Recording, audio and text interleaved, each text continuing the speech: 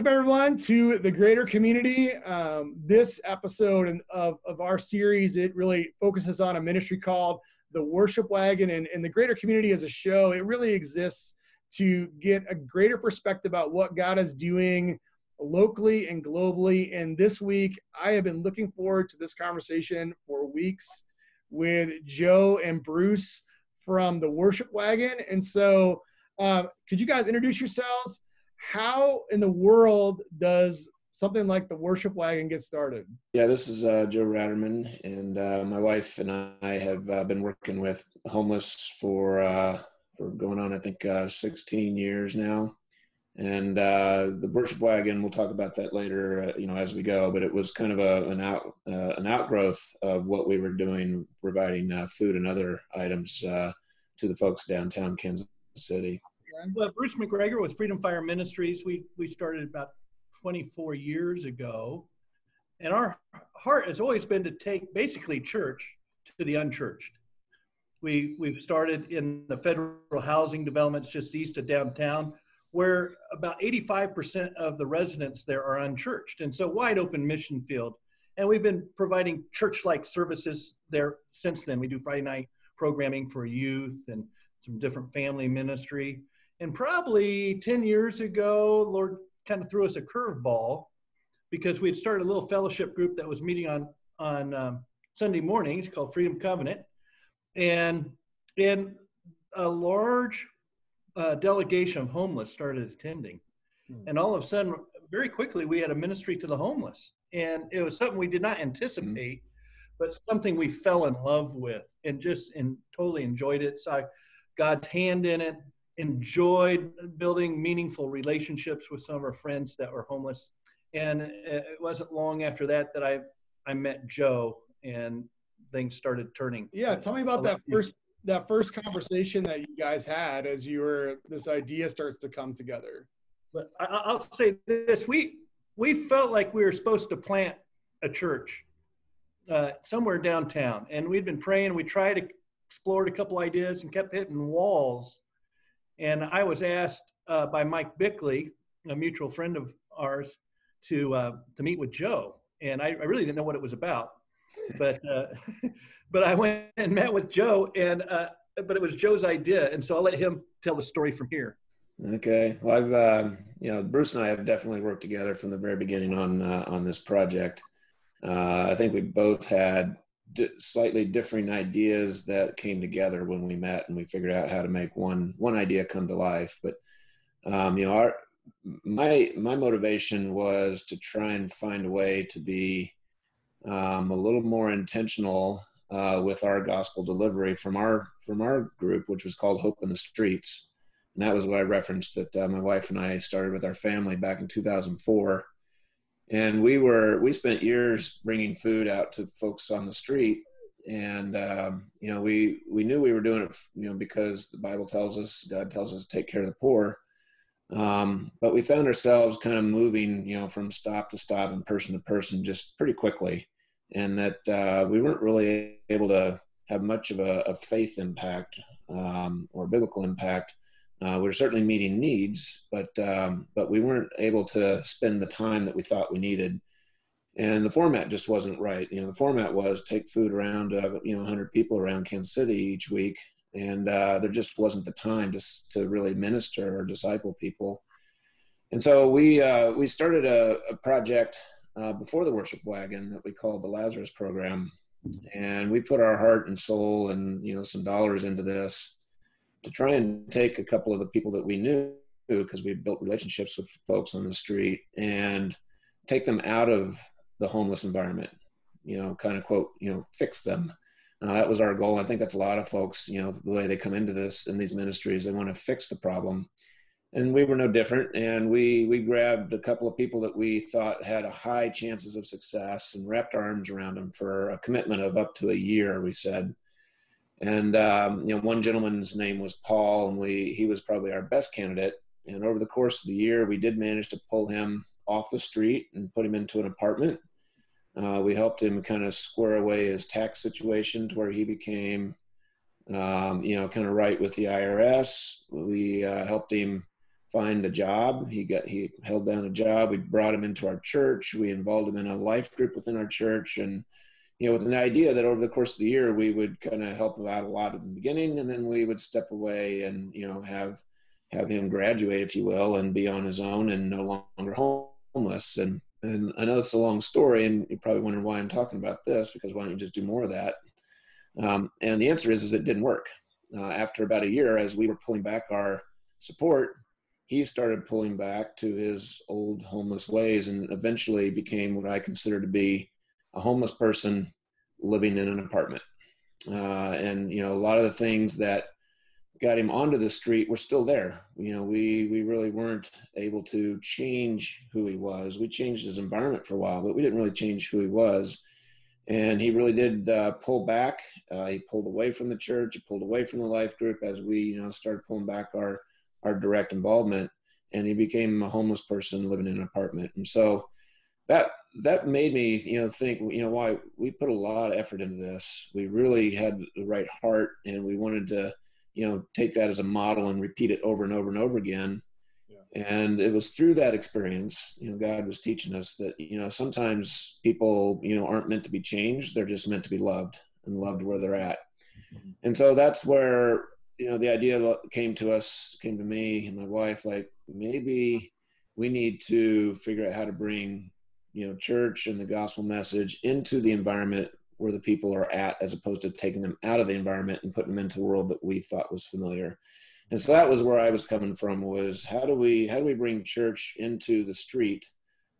Because this model that we thought was going to work of taking people out of the street clearly was not going to work, at least in our experience. And so that's where our pastor put us in touch with Bruce, and Bruce and I started talking about this. And I think it took us, Bruce, several months, maybe a year, before we really kind of took the first step. No, that's right. Yeah, when I met with Joe, we still hadn't totally given up on the idea of a different type of church plant. And so as a team, we started praying about it. And over time, it just, you just know that God's leading you to do something. And that's what we knew about Worship Wagon, that was the church plant that God was calling us to. It's to partner with Joe. And I'll say this too, one thing I have found in ministry is partnerships are really meaningful and wonderful when done right. And as Joe said, this has been a partnership from the beginning. And I've so enjoyed doing it with Joe. I know I've been enriched personally because of it. Likewise. Also the partnership with the different churches that help out, like Community Covenant. So the partnerships have made it more enjoyable. I think we've been more productive and had a greater impact because of it. So I'm very grateful for that. And I'll emphasize that partner part that Bruce is talking about. One of the things that kept me from thinking on my own before I met Bruce from starting a church was the idea that, oh my gosh, this goes from just, a family putting in their time to now we need to have, a corporate structure. We have to have salary and benefits and hire pastors. And, like this, the structure of this just got really big in my mind. I didn't know how to manage it. And, I'm not a pastor. I'm a business executive, retired. Luckily, Bruce has been the lead on, kind of ministering to our church and how it gets formed and how it gets rolled out. But the idea that, that we were able to bring in churches like Community Covenant to own a part of the monthly delivery of our gospel message and worship service meant that we didn't have to hire folks. We didn't have to have a staff. We didn't have to have a pastor and a backup pastor and all that infrastructure. We're able to tap into the community around us to bring together kind of a new church out of all those resources. So that was absolutely key, that this can be done if we tap into the great people that are around Kansas City and the different churches that come in to take part ownership in what we're doing. Yeah. I want to back up a second, because you both had kind of mentioned something that it kind of got me curious. You both kind of talked about this journey of, serving the homeless. How did that initial, this, it might be taking you back a ways, but how did that initial desire come about in your heart to say, I really feel like God wants me to minister and serve the homeless population? Like, where does that where's the start of that story for each of you? Joe, I'll let you start on that one. Yeah. So my journey started, I believe, with a time in prayer in church, where the idea to go out and help the homeless literally came out of what appeared to be nowhere. Like, it wasn't on my mind, it wasn't on my heart. There was no program at our church. I was simply praying quietly in church before the service started back in 2004. It was the winter. And this idea, like, you got to go out and do something for the homeless, hit me like God was speaking like you and I are right now. I mean, it wasn't quite that clear, but it was pretty darn clear. And it was just a strange, solid idea that came out of apparently nowhere, but, it was in prayer, and I know God was nudging me. Yeah. So, I don't know why he, intervened in my prayer and pushed me hard in that direction. But, I talked about it with my family immediately after church that day and said, hey, I got this idea that we need to do something. And so we took our kids that were teenagers at the time, and after church drove to Walmart and naively got 4 shopping carts and went through the store and started thinking, what does a homeless person need? Times 8. And so we were going to put together 8 homeless, survival kits. And we bought a bunch of stuff that in retrospect, was probably not the greatest stuff to buy. But, our heart was in it, and we felt like we were, doing the right thing for the right reason. So we put together these 8 survival kits as a family, took them home, assembled them all up. And then, that was kind of the first kind of fork in the road. We're sitting there with these packs on our living room floor, and they're like, okay, now what? I guess we know what homeless people look like. I mean, we lived in the suburbs, didn't really have much exposure to homeless folks, and didn't quite know, how do we take these packs and do something with them? And so through a little bit of research, we found the Salvation Army in Kansas City had a program that would take food out to the homeless. And we they were receptive when we called them up and said, yeah, we'll take those bags from you and we'll give them to the people who really need them. So we knew that our efforts were going to be, resulting, in a good delivery, but we didn't feel, like we were experiencing, the gifting part or the delivery. And so they invited us to come out and deliver food and see the kind of folks that we might be helping. And so that's where, just kind of slowly got pulled into, if you will, the homeless support network in Kansas City for me. It was interesting. I was pastoring a church out south.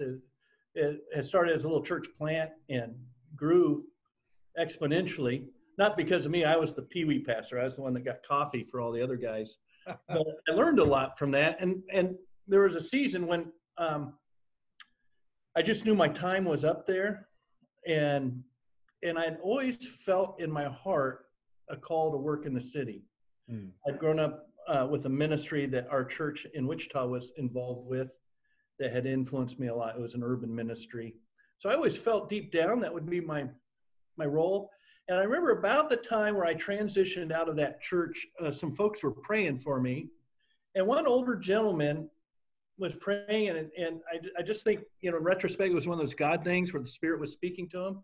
But he said, I think the Lord has called you to minister to the homeless. And it really resonated with me. And it wasn't long after that we started Freedom Fire. And my expertise has always been working with kids, to be honest, and working with junior hires, which in retrospect really prepared me to work with homeless, I think, with the commotion and all the activity and stuff. But so that's what we started with the ministry, was working with kids. And I wouldn't change that at all. And it's exactly what we're supposed to be doing. And I always kind of took that word, you're going to be working with the homeless, was that I was working with kids that maybe are in a house, but not in a home, so to speak. It's kind of like what Joe was saying. Paul was a homeless guy living in an apartment. Yeah.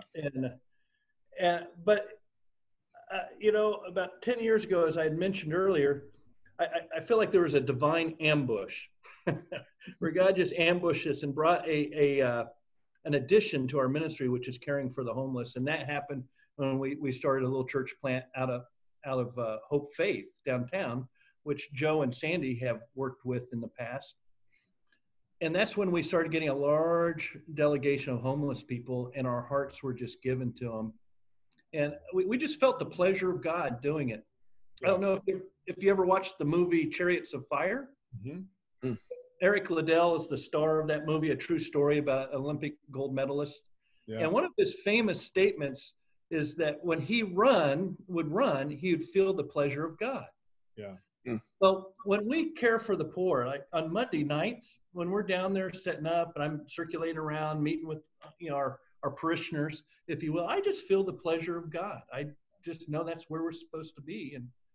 And I also believe this. I believe that the Bible, there's about 2,000 verses in the Bible, which is pretty substantial, talking about God's heart for the poor. Yeah. And there's many of us who've grown up in suburbs, have known the Lord for a long time, that are missing out on a huge part of God's heart. Yeah. Because we've never touched the lives of the poor. And when we do that, there's something that resonates in our hearts because it's in God's heart. Yeah. And so that's part of what I've felt through Worship Wagon. It's just God's pleasure. I've felt his heart in it. We've seen some incredible things happen. We don't always see people's living circumstances change. But I know in many cases, we know their eternal trajectory has changed because they've come to know Jesus. And, I believe in Romans 1:16, I'm not ashamed of the power of God. I'm not ashamed of the gospel of God, for it's the power of God. So, so we fully believe in that. The gospel transforms people. And I know some of them, they may never get off the streets or live a normal Western lifestyle existence. But I do believe in Revelations 21 too, that there'll be a day when all things will be made right. Yeah. And so anyway, that's kind of how we got started. Yeah.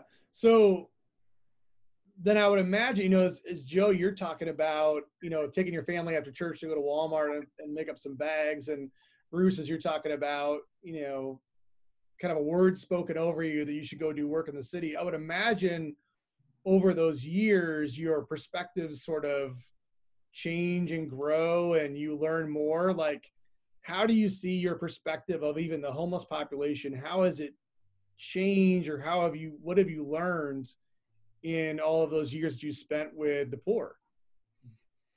Yeah, so, I kind of alluded to it earlier, Tom. For me, the aha moment was that we're called to serve and love people where they're at. And that, like most people that kind of come into a homeless ministry, volunteering, at first see this as a big area where we need to go fix it.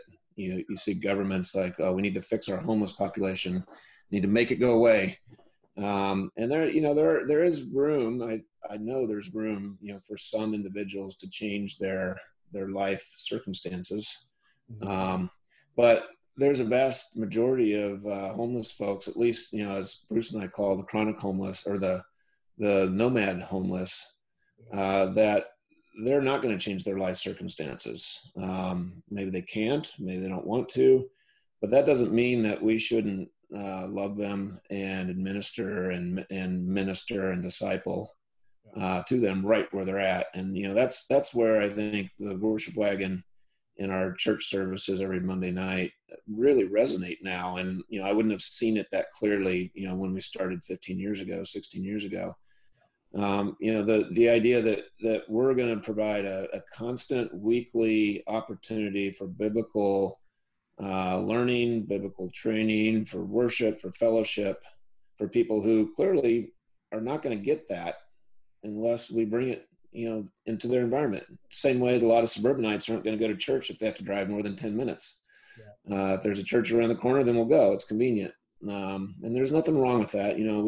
We're providing a way for God to reach through worship and through message and through prayer, people that probably wouldn't otherwise, have that opportunity. And so that for me has been the big kind of principle learning that you can and need to serve and love people where they're at instead of always looking at situations as something that need to be fixed.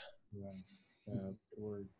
I think also tagging on to that, how you measure success is important.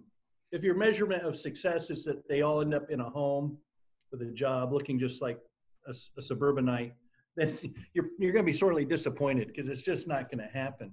Yeah. But if it's helping them get connected with our loving Father.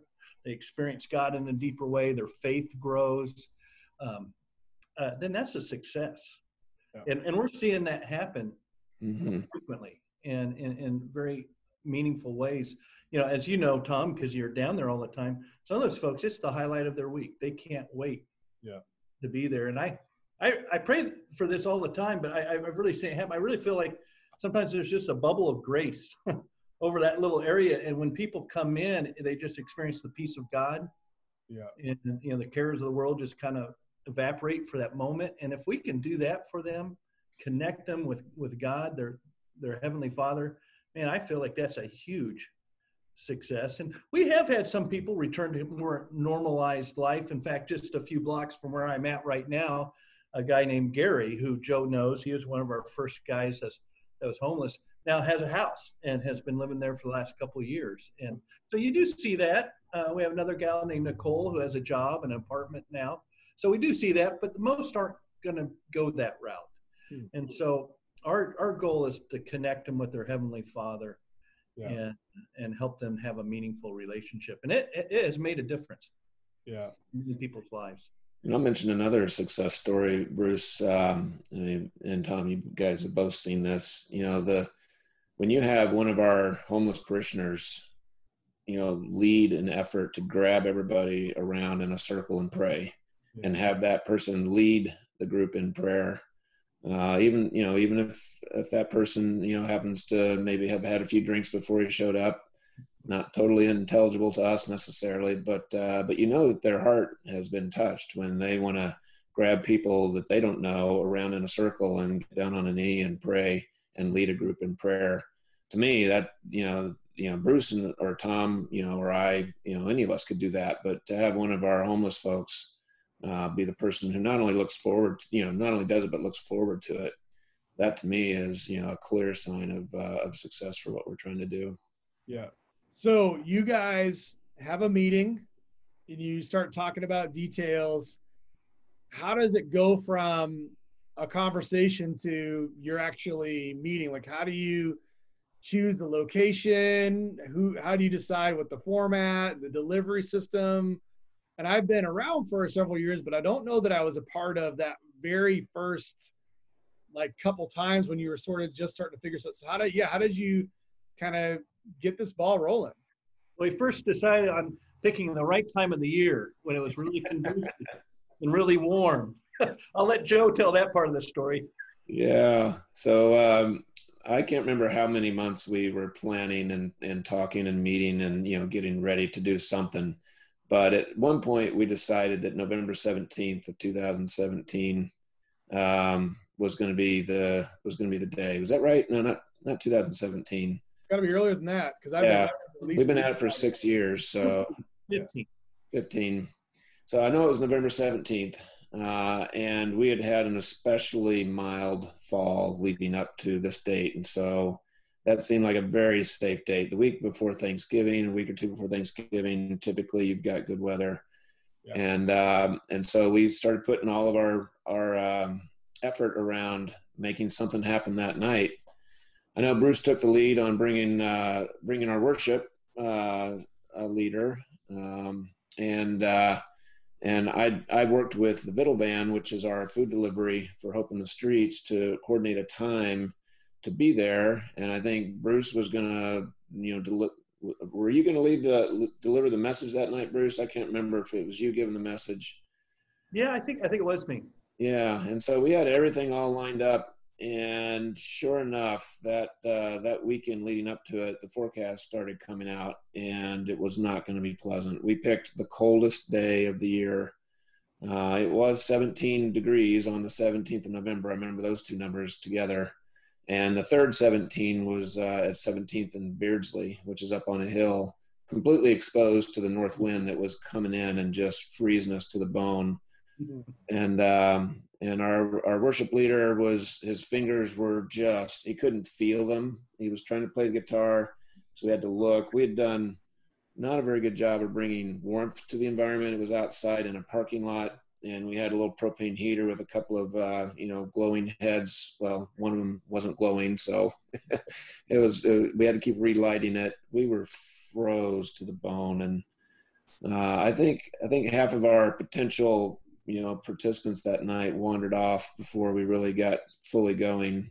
Timing wasn't all perfect, but I think that was a really excellent experience, because I can't imagine a worse night to try and start on.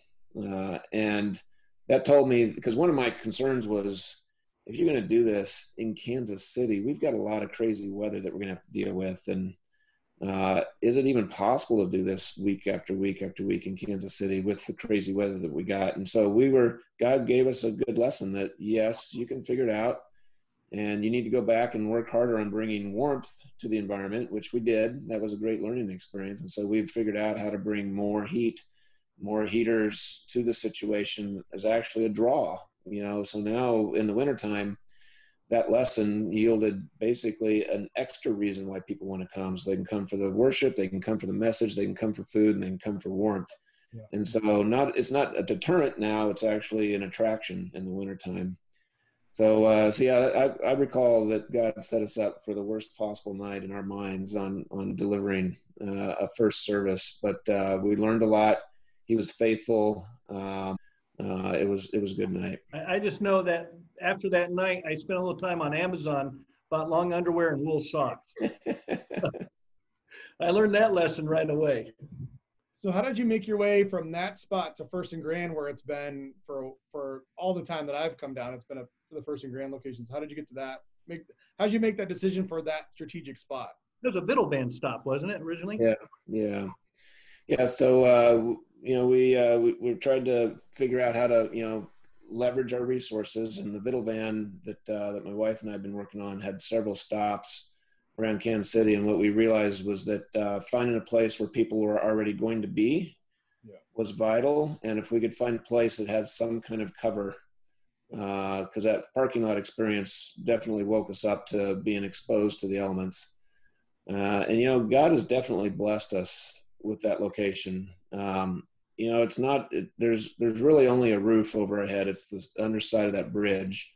There aren't walls. The wind could move through there. The rain could come in there, but it doesn't. It's a big enough bridge that when we get underneath of it, we have never once been wet. We've had rain on the outside, just a few feet away. We've had snow on the outside, but never where we're standing. We've always had a path to just enough space to do what we set out to do. That's, got at least some cover. Mm-hmm. And I'll say in 6 years of doing this, we've only missed a couple of Mondays. And, I know at least one of those was because the road was completely iced and we couldn't drive there. Yeah. But otherwise, we've been blessed with pretty tolerable, weather for 6 years running. And, I just see that as as confirmation that God wants us to be there and he's providing. Yeah. Bruce, can you talk about what makes that location a gathering spot for the homeless? Like what makes that I know it's like a Vittelvan stop, but why is it a Vittelvan stop? Why is there a lot of people in the area? Well, it's right next to the woods that runs along the Missouri River, and there's, I know ebbs and flows the numbers, but roughly 100 people that live in the woods down by the river year round. Mm. And so it's just a natural gathering place. The river market area seems to be a place for the homeless. And now with the trolley, I think that's what we call it, runs through there all the way to the plaza, or the Crown Center. That's also a major thoroughfare for the homeless, mode of transportation. Gotcha. And so it drops them off right there near First and Grand. I think they get off at 3rd Street. So it's easy for them. Also, we have a second location at 20th and Oak. And it's the same thing. There's some woods down by the railroad tracks where a lot of homeless live. And so it's just a natural spot where the homeless gather. So it makes it easy. So people probably that are listening or watching this probably don't realize that there are these kind of settlements of homeless at different parts of the city. Can you guys talk a little bit about what are those, camps like? What's like in a homeless camp in Kansas City? Well, there's a lot of variation. There are some where some of our friends that are living down by the river and stuff, they'll try to find a very secluded spot because they don't want people to know where they're at, because a lot of crazy stuff happens. And so they try and find a place where they can secretly put up their tent. But then there's others that create a whole village. We've seen some where there's a whole network of tents that are set up down there. And then some just don't even care about tent. They'll just get a couple sleeping bags and go underneath a bridge, a viaduct, and sleep there. You know, when the weather's good, we'll see them down just sleeping underneath a tree along the road. Mm-hmm. So there's a variety of types of camps that you'll find. And I noticed you're talking about weather. My first night was, I think it was April. It must have been 2015. I want to say you guys started November of 14. I think 2014, I think actually is when we started. It's November 14. And I think I came April of 15 was my first month, March or April. And there were tornado sirens going off. And it was a downpour. And I remember, you mentioned, Joe, like, I didn't get wet. I got wet getting out of my car, walking to the spot where I was going to preach.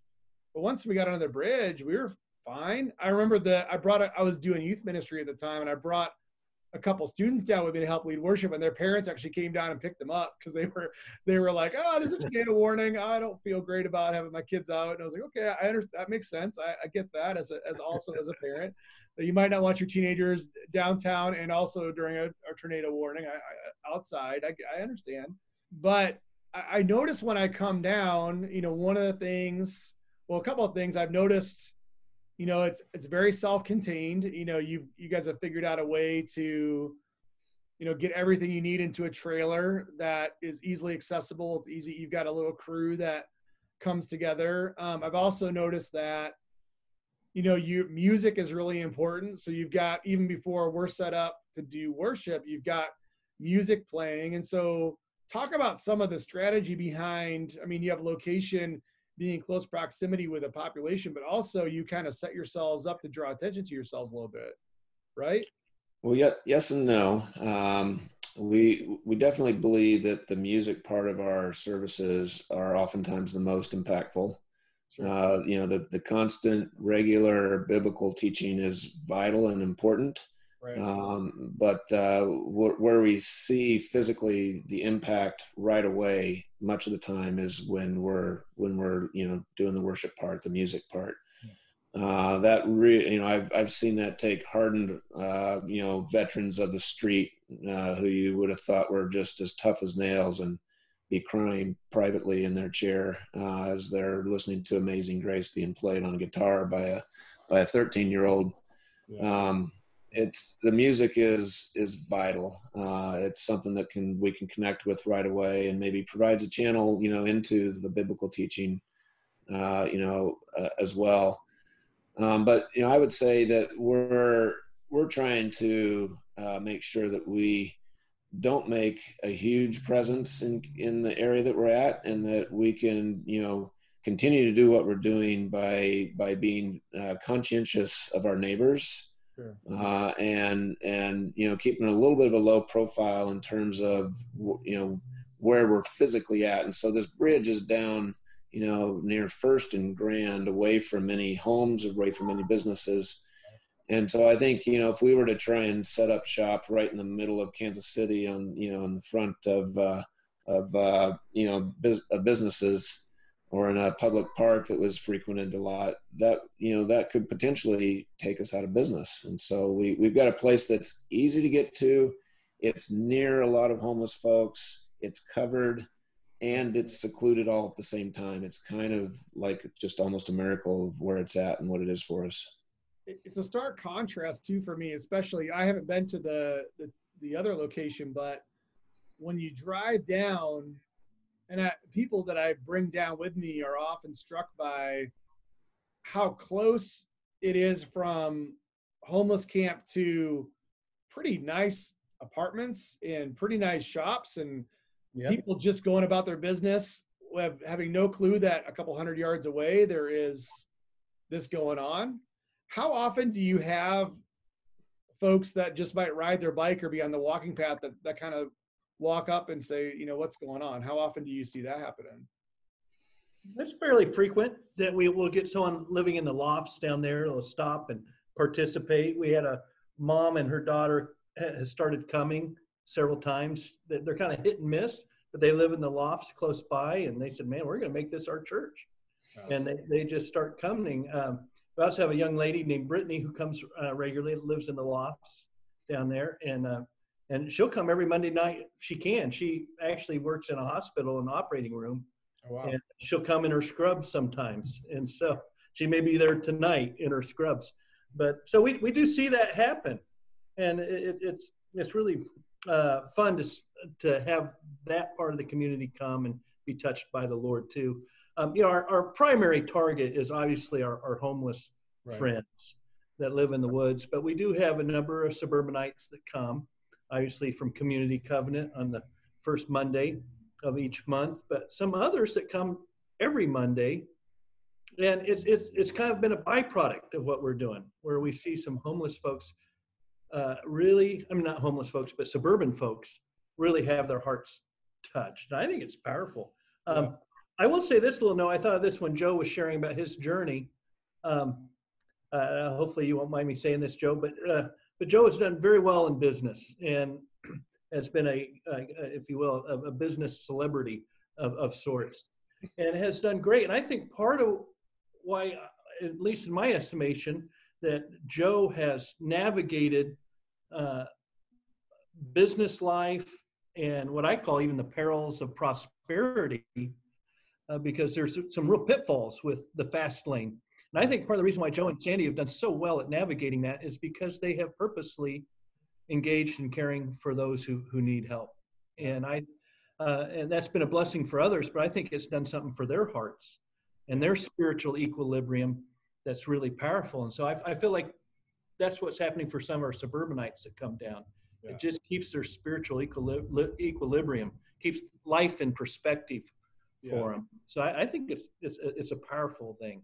Yeah, I want to add on to what Bruce just said too. I think the people that are coming in that are not homeless become part of the community that we've created, this new church, and that diversity is important. I think this whole project would not work if it were, if the idea were we're going to have folks from the suburbanite area come and preach to the homeless people and then go home. I think the fact that we've got a mix of people from the local community, from the suburban community, from the homeless community, all intermixing together every Monday in a diverse church environment is good for everybody that's there, and including the homeless. I think homeless individual who thought, hey, I'm just here to be preached to, me and the other 10 guys next to me, and then all these people just disappear. That sense of community wouldn't be there, and so there's a sense of normalcy for the homeless that we're serving when they can sit side by side with someone from Johnson County or Liberty or wherever, and have maybe one of the few normal conversations that they're going to have that week, and a little bit of fellowship with somebody who isn't exactly like them, who isn't homeless. And so that mix, I think, has been vital to our success as well. Yeah, how have you seen that community kind of develop and grow? Because I feel like I've seen it as well. It's become a very fully formed church community of faith.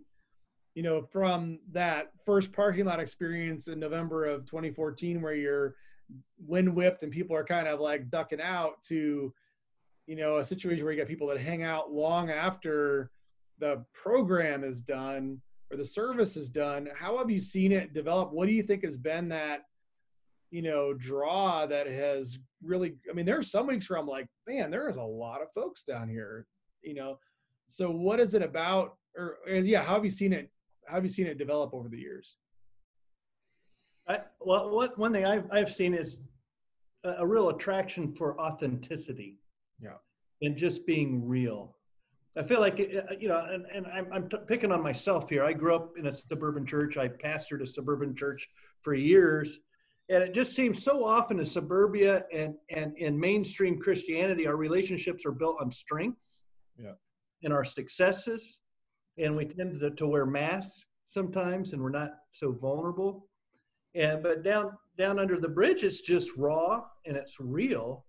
And I think people just feel like they can just be themselves and be authentic. And we had one we had one worship leader who I thoroughly enjoy that came down from Journey Bible Church, and he was leading worship, and I think it was his first time that he did it with his family, and he said, and this is a guy who's traveled, done a lot of worship for years and years, and he said, this is my favorite place to lead worship. He said, where else will you have a person on the front row with their hands up in the air worshiping God, and in one hand is a cigarette and the other hand is a can of Mike's Hard Lemonade, but they're worshiping with all their heart. It's just raw and it's real. And like Joe said, sometimes you'll see some of these hardened guys with tears just rolling down their face. And so I think it's the authenticity of it. No, I've said a lot that it's probably my favorite place to preach. I mean, I've got a chance to speak a lot of different contexts as well. And, just preached yesterday on Sunday morning here at Community, but I call it a church palate cleanser. There's something about, again, I'm a suburban church pastor where, you kind of get a very polished experience sometimes on a Sunday morning or in a community where you're not really wanting to show, what's really going on, or you want to just, if you ask somebody how you doing, they're going to say, I'm doing fine. There's just something that you strip all of that polish away, and it's all you've got left is the gospel. All there is left is Jesus, and there's something really beautiful about that you experience. I know Jason's the same way. To come down and lead worship, I think, for both of us, we got a lot going on, and Mondays sometimes can be really full days, but I wouldn't miss it, man. Like, I wouldn't miss coming down. And I think the only times I've missed is when I've had a commitment where I've had to be that I couldn't get away from, or I think I had my sabbatical, or I intentionally stepped back. But man, it's a highlight. You're right. There's an authenticity about being in that environment with those people.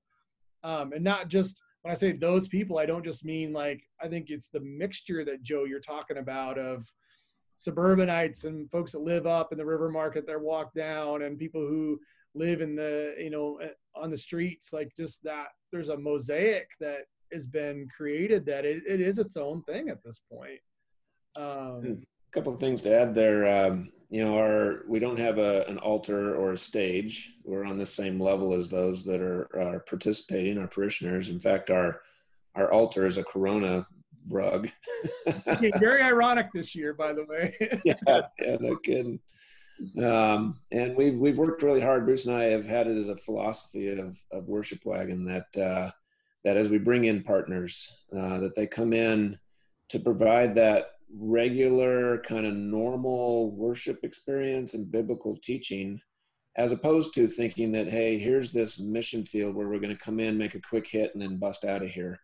It's about relationship, and we want to see the same folks coming, month after month, and building those first name basis relationships.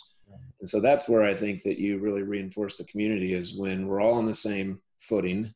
There isn't those that are up preaching and those that are listening. We're all together in the same small area. It's small enough that we can all know each other. And so, it's just a really vibrant, small church environment where we're all coming from the same place and on the same level. I'll just tag on to that. We had talked about this before, but at Worship Wagon in particular, and this isn't necessarily true for some of our other ministries that we do at Freedom Fire, but when we have people come in, it's not so much to volunteer like they're doing something, although obviously you and Jason are doing that, but it's to participate. Yeah. It's to be part of a family and to worship alongside your friends from the city. I oftentimes will challenge new folks coming in that they want to do something tangible. And so the tangible thing I challenge them with is to learn the names of at least 3 people. Yeah. And one interesting fact about them. Yeah. And if you do that, it'll be a meaningful time because you're starting to build a relationship. And that's really what it's about, is providing meaningful relationships with each other. And then most importantly, with the Lord. Yeah, I feel like there's a whole different experience of the Worship Wagon once you break into the fear that sometimes one brings with them downtown to the Worship Wagon. I know that, that's been sort of the barrier sometimes where our folks have had to push through of, I'm like, come down. Like, well, what's it going to be like? What am I going to have to do? Who am I going to have to talk to? How is that going to go? Are they going to want to hear from me? And I usually just say, Find somebody that's been going for months or years and just be their shadow. And when you have that moment where you just have two people kind of sitting on a curb, like you say, Joe, eye to eyeball, there's not like, you don't want to be standing over top somebody. You don't want to be towering over somebody. You want to be sitting on the level. And that happens all the time down there. I think that is it's just a different, I think it gives us different eyes to see the poor. I think so often we talk about the poor as an issue, like you were saying, Joe, like, let's fix poverty. Let's do this. Let's write a bill. Let's start an initiative. Let's do a resource drive to end poverty, instead of saying, well, that there's John over there. What's John's story? There's Gary over there. What's Gary's story? And a lot of times it's a lot more complex. I think sometimes, when people are coming down from the suburbs, they have an idea about, well, this is why they're homeless. Right. And once you sit down and say, tell me your story, if they're willing to tell their story, a lot of times there's a lot of like, oh man, I could be this person with a few different, my life took a couple different turns. I could totally be this person. Yeah. There's also a dimension too that I think is really cool, is when you start building these meaningful relationships. This is true with some, not all of our friends that are homeless, but you start learning from their faith. Yeah. There's one particular guy down there that's just as joyful as can be, but he lives on a park bench in front of Union Station. Yeah. I'm thinking, if this guy can have the joy of the Lord in that circumstances, it's convicting.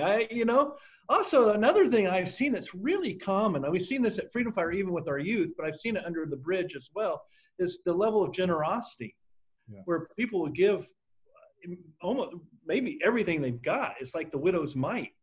And just to see that generosity and kindness at times, again, is convicting. And so I've learned a lot just spiritually, and been challenged in my faith because of what some of my friends who are homeless have learned through the years. And so I've been enriched by them. So it really, you got a good relationship going when it becomes a two-way street, and both people are being enriched by it. Yeah. And that's when something's really clicking right. Yeah.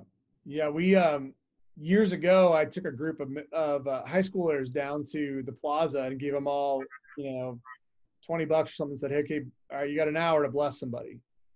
And they all had different ideas about what they wanted to do. And we kind of dropped in at that corner where there's the Winsteads right at the edge of the plaza. And there's often people kind of with their signs right on the street there. And so they're like, what do we do? And I'm like, just go talk to them and ask them if they'd like you to buy them dinner. And they were shocked because the first person they talked to said, I've actually just eaten, but the guy down the street right there, he hasn't eaten yet. So go talk to him first. And the youth group kids were like, are you kidding me? Like you just ate a meal, but you don't know if you're going to eat another meal. Like, why wouldn't they want to just hoard as many resources as possible? But in my experience, I haven't seen that as much on the street. I've seen more of I'm good right now, or I've got a little extra. So my little extra, I'm going to give to this person sitting next to me on the curb, which I think, sometimes when we're coming from suburbia, that is a complete, we don't get it. Yeah. Yeah. We've seen the kind of folks helping each other out, protecting each other, looking out for each other. There's obviously frictions and there can be violence on the streets of any city. But once you get within a community of homeless folks, not even necessarily just within a camp, but, we've had some of our folks there that are homeless, trying to calm down situations that have gotten escalated off to the side, for everybody's benefit. And so there's an ownership in the community that is pretty powerful. Yeah. Yeah. We talked about this too, but having some of the homeless folks and being engaged in prayer with them is very, very meaningful. And you see a lot of their hearts emerge in that. And I've been humbled different times where some of my friends who are homeless come up to me and say, "I've been praying for you." Mm. And I remember one Monday night. It may have been your Monday night, Tom. Joe was gone. He was out of town on a work trip, and I was setting up. So I had the trailer and was setting up, but my knee was acting up. I have bad cartilage, and every once in a while a knee will get locked up. And I was walking around like Quasimodo. I was basically dragging my leg behind me as I was setting up the sound system. Yeah. And finally, some of my homeless friends gathered around me and said, "Can we pray for you? Because we see you're struggling." Yeah. And you know what? I don't want to be too sensational, but my knee got better. And I was okay. So now whenever I have a problem, I want my homeless friends to pray for me because they've got the faith. And so it is enriching, and it does change your perspective on who these people are. Yeah. Joe, you mentioned a prayer circle, and I remember the very first time I got pulled into that prayer circle, and we were kneeling down like in the street, I think, because we were, it was like the middle of the summer. And I remember that prayer it left a huge impact on me because it was, "Lord, I'm drunk. Help me go to rehab."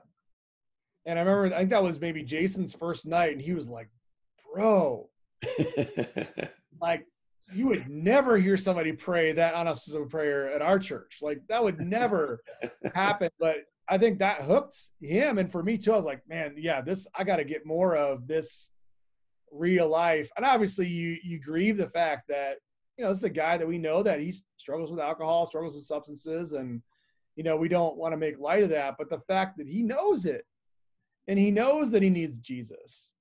And as much as like, he's not always successful in battling that struggle, he continually throws himself on the grace of God. And I think for some of us who maybe don't have such obvious sins, we're not throwing ourselves on the grace of God. We're saying like, well, I'm pretty good. I'm better than that guy. So, I'm all right. And so I learned a lot from just the humility of being real and saying like, I'm a mess and I need Jesus. And I'm like, man, that'll preach.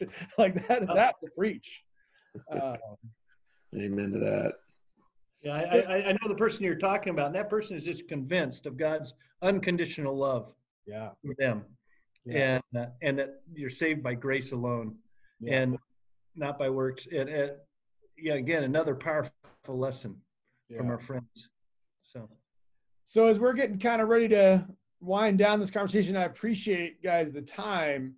As you look at kind of where you've been with the Worship Wagon and maybe where you're headed, what dreams do you have or maybe for the future of this ministry? What do you hope to see in the next phase of the ministry of the Worship Wagon? Or what are your hopes looking forward as you look going to 2021 and beyond?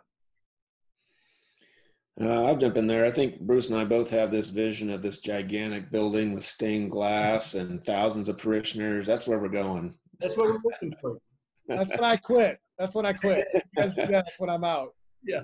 No, seriously, the idea of these small communities being close to the folks that need to find Jesus and be in relationship with Jesus week after week around Kansas City and maybe in other cities, where we can do what we can do with the resources that God provides, and He has provided now for 2 different locations each week. And, the people that come through, if they, travel to another city and say, hey, I remember that thing in Kansas City, maybe I want to do this in Omaha or Colorado, somewhere in Denver, I don't know. The vision for me is that we provide a way for homeless individuals to experience a church service, biblical teaching, worship opportunity week after week in an environment that invites them to come.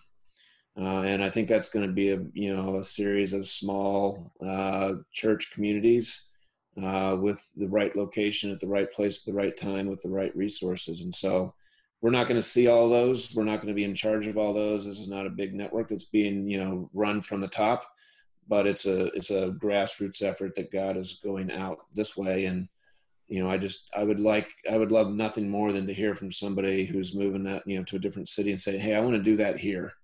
or somebody in Kansas, us finding more churches in Kansas City saying, hey, we want to get involved, and Bruce and I and those churches finding a third location or fourth location, and letting the people run their little communities of church. So this is not going to be a giant thing under one umbrella. It's going to spread out, like a field of grass is my vision. I think Bruce as well. That's awesome. Yeah, I agree. And a slightly different track. One thing I'd like to see in the next couple of years is more development of touching our friends' lives outside of Monday night. On Thursdays, I tend to go out and just go do pastoral visitation. And that might be at the park on 3rd Street and River Market. It might be down in the woods, a couple of the camps. There's a number of places where I see our friends on a regular basis. And so I try to do visitation with a couple of my staff members on a regular basis, but I'd love to see that expand. Maybe some of our suburbanites who are regulars and really have developed legitimate friendships to help maybe start a little Bible study outside of Monday night or do some visitation as well. So I'd love to see that develop and mature sometime in the next year and beyond. I think it's important to say that Bruce and I didn't, invent this thing from scratch. Other cities and other people have led before us, and we've learned from those lessons. And, we both went down to see, was it Jimmy Durrell in Church Under the Bridge in, I think, Waco. Okay. They've got better weather than us. They've got it a little bit easier. But, some lessons learned there, kind of fed into what we wanted to do. And if you go on the internet and search for Church Under the Bridge or similar terms, you'll find little instances in other cities where people have tried to go out and make this happen. And so I think it's an idea that has a lot of merit that Bruce and I didn't make up on our own, that we're part of a bigger initiative that God's got at work to reach people in all forms and all places. So I just hope that our positive experience can be motivation for others to try it in their locations as well. Well, if there's someone who's watching or listening that want to learn more about the Worship Wagon, where can they find you online? We've got a website, worshipwagon.org, just the two words together, .org, a little bit of our history. You can see kind of how we've structured our church service. I'm really grateful to Bruce and all that he brings to the equation. And he's responsible for giving us a curriculum, a biblical curriculum every year, and kind of guiding the partner churches to on how they should bring a message so that we've got some consistency week to week. So there's a lot of things that we've done and learned that we put on that website. It's free for anybody to go and take and copy and do with it what you want. So I think a lot of our lessons and a lot of our guiding principles are there at worshipwagon.org. Awesome. Well, guys, thank you so much for the time. Looking forward to being down there with you actually in a couple hours. So it's like a good night to be outside and worshiping with God's people. So for all of you who have watched or listened, we appreciate you want to subscribe to this channel to get updates about when we drop a new episode. We've got one more next week, and then we're going to take a little bit of a break. But continue to join us week after week as we continue to discover what God is doing in his greater community. We'll see you next time.